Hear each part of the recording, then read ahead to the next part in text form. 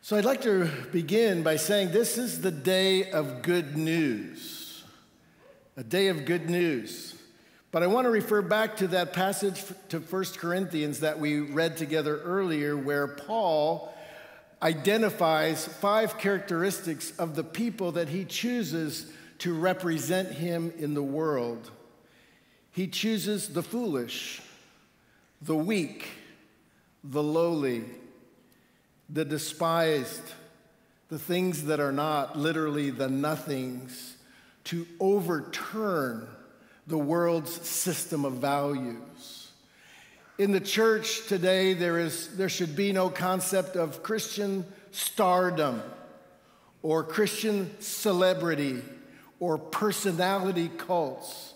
There are no heroes in the kingdom of God except Jesus, King of Kings, Lord of Lords.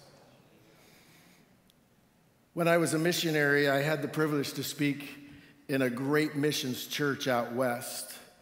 And as the pastor introduced me that Wednesday evening, I got up, came to the pulpit, and the entire congregation stood to their feet and gave me a standing ovation. And while it seemingly felt good for a moment, I began to be more uncomfortable as it lasted, and I thought, I know who I am, but they don't know who I am. I know my weaknesses. I know all the daring exploits I've never done for Jesus. And so I felt compelled to tell them about my morning that I had had that day at the Springfield airport on the way to see them. I arrived at the airport that morning, and as I pulled my roller bag into the terminal, I noticed people smiling, chattering a bit, looking at me a bit longer than maybe they should have, but being friendly, generally nice. I came to the desk to check in. Again, the desk agent seemed very friendly and kind, but maybe a little sympathetic. And I thought, wow, that's a weird morning. I go through security, spend my time at the gate, go to the gate agent. Everywhere I go, people are really smiling at me and then turning to talk to one another as my presence walks by. Only to realize when I found my seat on the plane and sat down, I had been unzipped the entire morning. Guys, you know what I mean. So I said to the church gathered that night, I said, I want to thank you for the warm welcome, but you just gave a standing ovation to a guy who was unzipped most of the morning. There are no heroes in God's kingdom. Today is a day of good news, but first, we need to work through a very dark period in Israel's history, a dark scripture, a sobering scripture that describes a very desperate situation in the city of Samaria. Please listen and follow along as I read from 2 Kings chapter 6, verses 24 through 31. This will set the stage for the message. Sometime later, Ben-Hadad, king of Aram, mobilized his entire army and marched up and laid siege to Samaria. There was a great famine in the city. The siege lasted so long that a donkey's head sold for 80 shekels of silver and a quarter of a cab of seed pods for 5 shekels. As the king of Israel was passing by on the wall, a woman cried to him, "Help me, my lord the king." The king replied, "If Yahweh does not help you, where can I get help for you? From the threshing floor? From the winepress?" Then he asked her, "What's the matter?" She answered, "This woman said to me, 'Give up your son so we may eat him today, and tomorrow we will eat my son.' So we cooked my son and ate him. The next day I said to her, 'Give up your son so we may eat him,' but she had hidden him." When the king heard the woman's words, he tore his robes. As he went along the wall, the people looked, and they saw that under his robes he had sackcloth on his body. He said, "May God deal with me, be it ever so severely, if the head of Elisha, son of Shaphat, remains on his shoulders today. It was a siege. The Aramean army had marched up against the city, and a siege warfare is where they surround the city, they cut off every avenue of escape, they cut off every way of receiving help into the city, and then they just camp around the city and wait for the people either to destroy themselves or to surrender. Conditions had deteriorated to such a degree that people began to lose their humanity. They became dehumanized with their desires just to survive, so that a donkey's head, which was unclean meat in the first place, bony in the second place, would sell for 80 shekels of silver. And mothers were arguing over whose child to eat next. The economy was shattered. There was only demand. There was not supply to be found anywhere. We also find from the text that Elisha was locked up in the city with them. He was suffering with the people, and we should not be surprised. Matter of fact, we should be so aware that wherever there is disaster, wherever there is war, wherever there are things are terrible, in the world today, God's people are locked up and suffering with the people, with their neighbors. But Elisha did not lose his humanity because he was connected so strongly to divinity. And may Christians everywhere feel our prayers so that in desperate situations, they maintain their humanness as they represent the Lord Jesus Christ around the world. The prophet Elisha was doing what he does every day. He was sitting in his house, the elders gathered around him, the king is breathing threats, and he walks down to the house with an officer who's propping him up to confront Elisha with this disaster. And he comes to Elisha's house and he says, "Elisha, this disaster is from the Lord. Why should I wait for him any longer?" And Elisha's response is found in chapter 7, verse 1. He says, "Hear the word of the Lord. This is what Yahweh says. About this time tomorrow, a seah of the finest flour will sell for a shekel, and 2 seahs of barley will sell for a shekel at the gate of Samaria." Consider Elisha's prophecy. In one 24-hour period or less, the entire economy, which is upside down, will be turned right side up. Demand will be diminished until supply is so plentiful that the markets will return to normal, and the marketplace, which normally opens and runs at the gate to the city, will be open, which implies that the entire army will be gone. Anybody here remember COVID? Yeah, that's me. I took this picture on March 20th, 2020.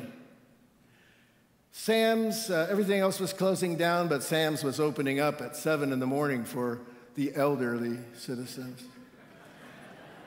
And I got there early thinking I was going to get a good place in line. I got there maybe 6:45. I found this line.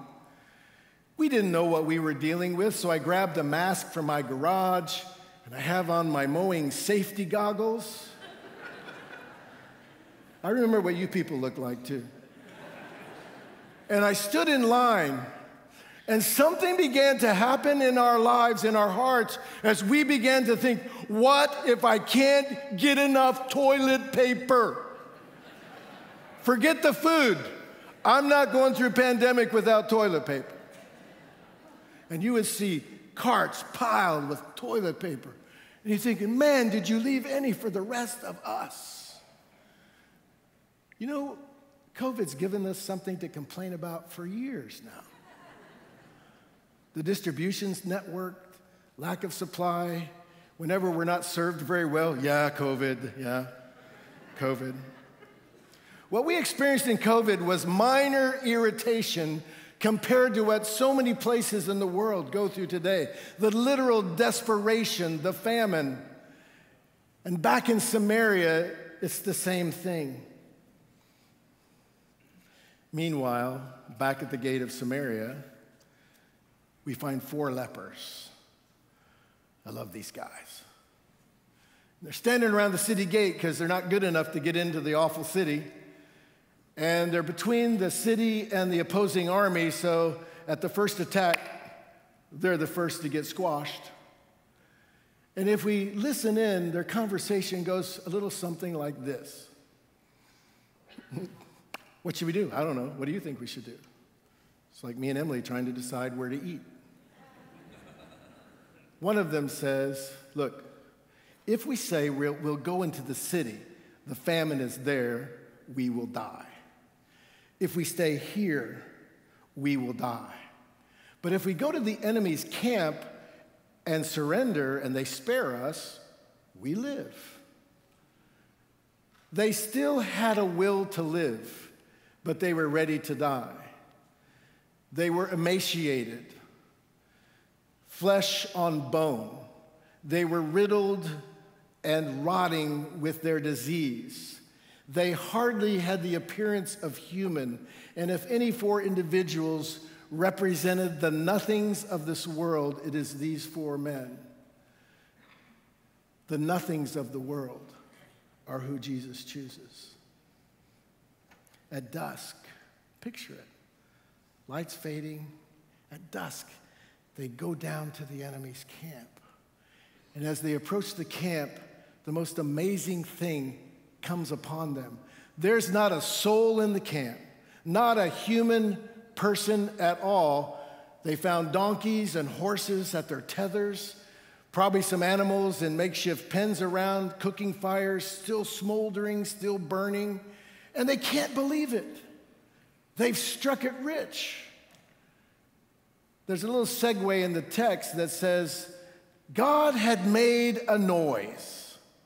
He had caused the Aramean army to hear the sounds of horses, chariots, and a massive approaching army. And in the fading light, the Aramean army took off and left everything behind.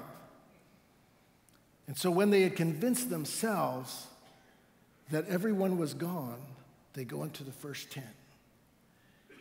And they found food, and they stuffed their shrunken stomachs until they couldn't eat anymore.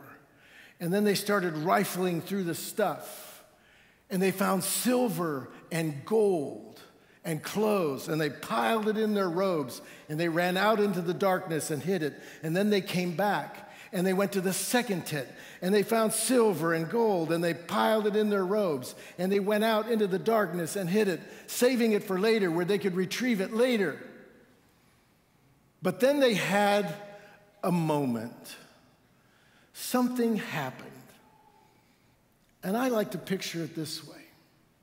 When they came to the door, the entrance of the third tent, instead of looking inside the tent, they looked up.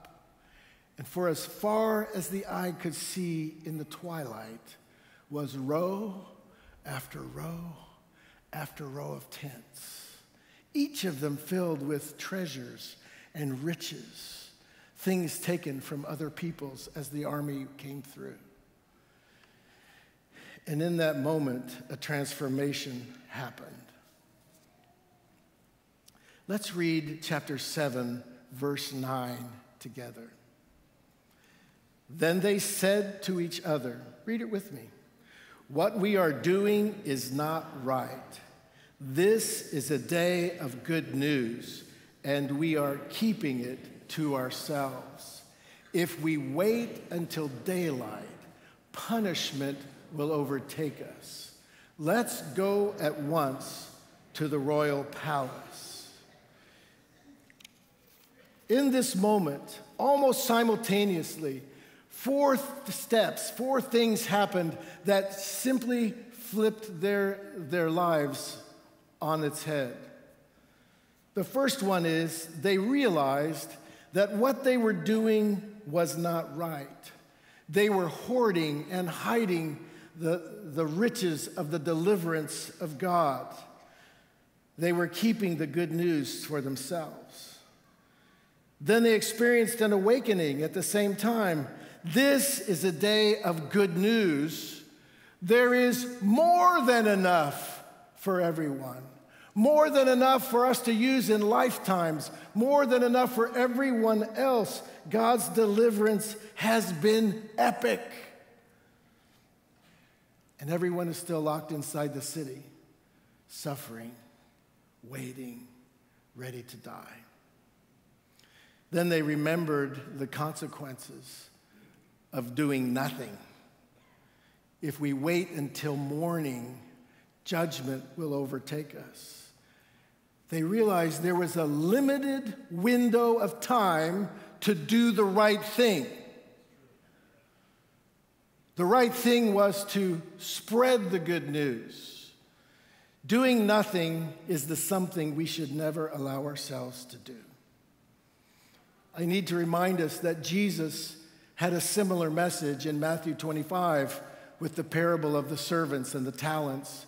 He tells the story of a king who was going away, but before he left, he shared a certain amount of talents with each of his servants.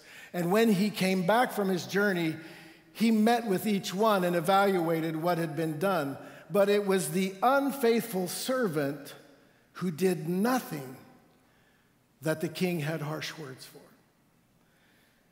He took away what he had been given, and the king said, "Take this unfaithful servant and cast him into outer darkness, where there is weeping and gnashing of teeth." It is important for us to feel and know that there is a limited window to do right things in our lives. The final step in the process is simply repentance. And it's not a big deal when the other three things have happened. It's easy. It's just simply, let's go do the right thing. Now that we know, let's do it together. Let's go at once and report this to the royal palace. So I'd like to invite the worship team to come back up. They're actually going to sing the last point of my sermon. And Josh wanted me to make sure they had enough time. Just kidding. But let me finish the story. It doesn't have much to do with the end of the service, but everybody wants to know the end of the story, if you haven't read it recently. So the 4 lepers make their way back to the city. They call up the wall to the watchman on the wall. They deliver the message to the watchman. The watchman relays it back in whatever system they had to the royal palace. They wake up the king. The king wakes up his advisors. They don't believe it because it's too good to be true. So he sends out scouts in chariots. And they follow the departing army all the way to the river with things strewn everywhere. They come back. They report to the king. And the king says, "Open the gates." And the next day, a seah of the finest flour sold for a shekel at the gate of Samaria. 2 seahs of barley for a shekel. They were lepers who had stumbled into God's grace as if by accident. They had stumbled unknowingly into God's amazing provision of more than enough. Where were you when you stumbled into God's grace? What would you be if you hadn't stumbled into His more than enough? We need to have a moment like the lepers. There are no heroes. There's only saved and redeemed and filled nobodies. So as the worship team sings, the song they're going to sing is "Grace So Marvelous." Words go, "Your grace so marvelous, all sufficient and free, is more than enough to redeem and rescue me." Last week, Pastor Chris told us our Father is here to help, and He's helped. This week, when we worship, it's time for us to give back to the Lord more than just worship. We need to say to our Father, You've given us more than enough. What do you want us to do with the excess left over? So please remain seated as the worship team finishes the sermon for us. I'll come back.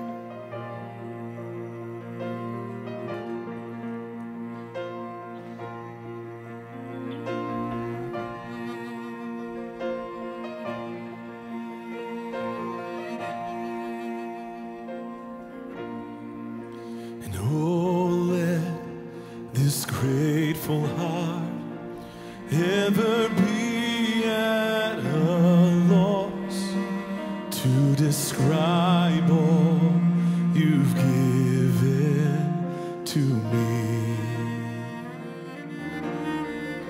and oh, let my every breath be exhausted and spent in response to what I don't deserve. Come on, lift it with us this morning. Your grace so marvelous, all sufficient and free, is more than enough to redeem and rescue me.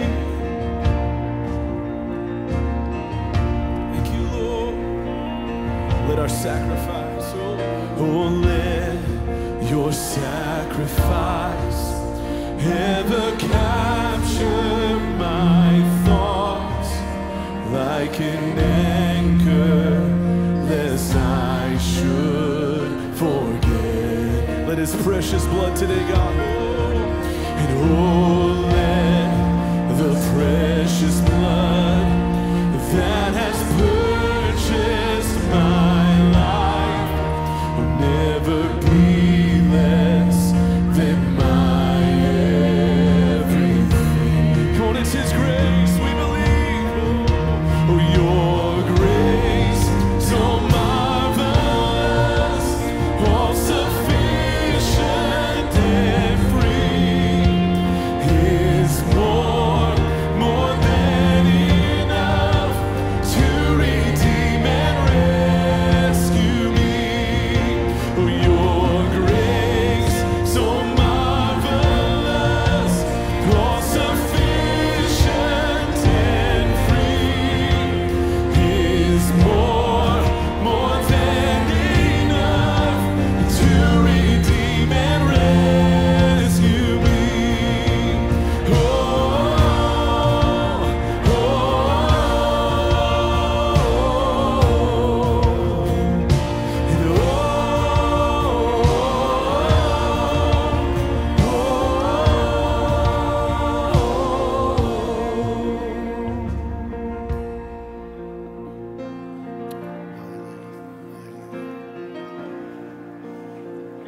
It's the more than enough. Over the next days, maybe moments, days, weeks, it's simple how to respond to the Lord, really. We say, Lord, what do I need to stop doing? What do I need to start doing? And the Lord cautioned me, try not to create so many scenarios, and let him speak to you. Because what he speaks to you, you'll actually do it. Because we're beggars that stumbled into God's grace. Because of the church we were born in, because somebody shared the gospel with us when we needed it. It wasn't you. It wasn't me. It was Jesus who came and rescued us. What are we going to do with the more than enough? He's going to tell us. Would you stand with me, please? I'd like to invite the prayer workers forward. We're going to have what I like to call a soft close this morning. It's really early. We're not in a hurry. There's plenty of time for everything that needs to be done and eaten later.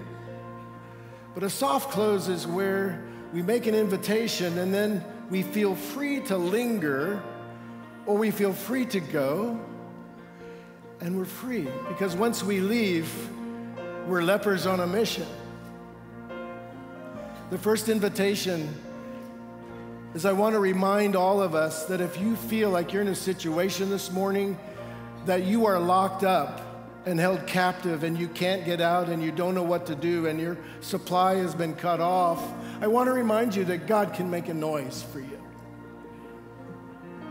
He doesn't have to do anything like so spectacular except some sound effects.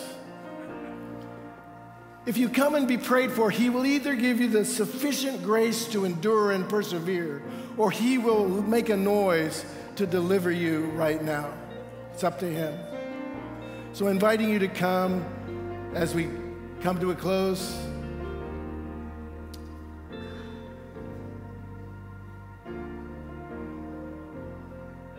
I think I'll leave it there. If God is speaking to you, come, this is your moment. If you haven't stumbled into his grace yet, if you're ready to make that decision, come up, get right with God. You've stumbled into his grace this morning. You need to make a new commitment to Jesus. That's the second invitation.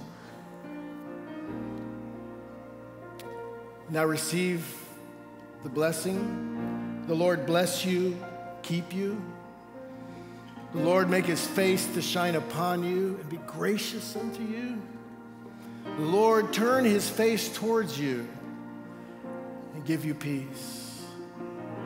Let's linger in his presence this morning.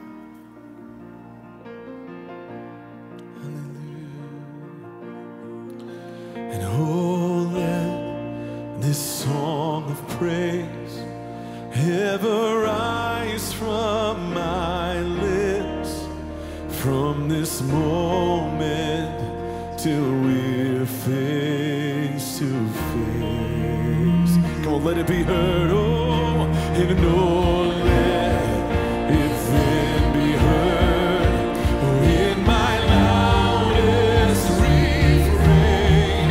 Oh, thank you, Lord, that you've saved even me. Oh, your grace so marvelous, all sufficient and free, is more than enough to redeem and rescue me. Oh, your grace so marvelous, all sufficient and free, is more than enough to redeem and rescue me. Oh, to redeem and rescue me.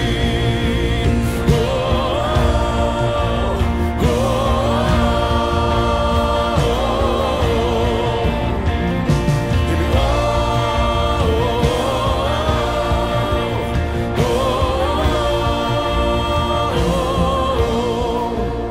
your grace so marvelous, all sufficient and free, is more than enough to redeem and rescue me. Come on, just take a moment to thank him for his grace today. Oh, your redeeming work, oh God, we thank you. Oh, how precious is your blood, is your grace, your mercy. You rescued us. Oh, Jesus. Thank you, Lord. Thank you. Oh, Jesus. Oh, Jesus. You paid it all. You paid it all. Oh, you paid it all. Oh, you paid it all. Oh,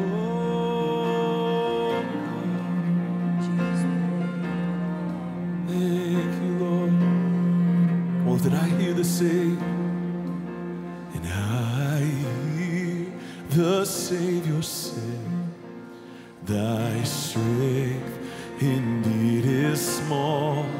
A child of weakness, watch and pray, will find in me thine all in all. Jesus paid it all. Oh, Jesus paid it all, and all to him I owe. Oh, sin had left a crimson stain, he washed it white as snow.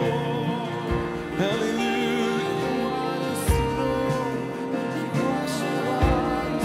He washed it away. Oh. Lift it, Lord, now indeed.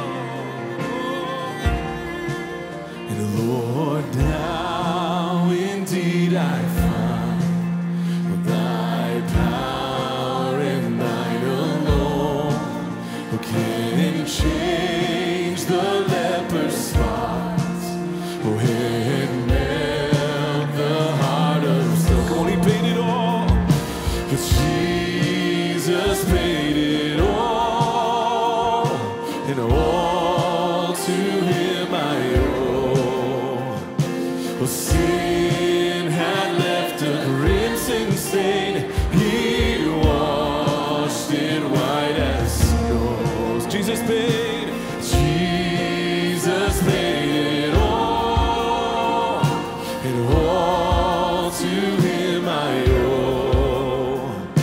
Well, sin had left a crimson stain, he washed it white as snow. Oh, you washed it away. Oh, washed it away, white as snow. Thank you for your grace. Oh, lift it up, praise the one. And oh, praise the one who paid my debt and raised this life up from the dead. Oh, praise the one who paid my debt and raised this life up from the dead. And oh, praise the one who paid my debt and raised this life up from the dead. Oh, praise the one who paid my debt and raised this life up. Come on, praise the one. And oh, praise the one who paid my debt and raised this life up from the dead. Oh, praise the one who paid my debt and raised this life up from the dead. Oh,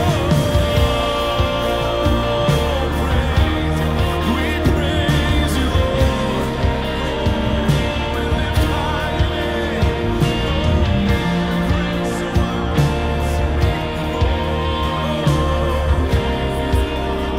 Come on, sing it, Jesus paid.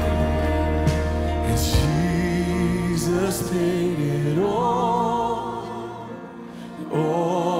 to him I owe.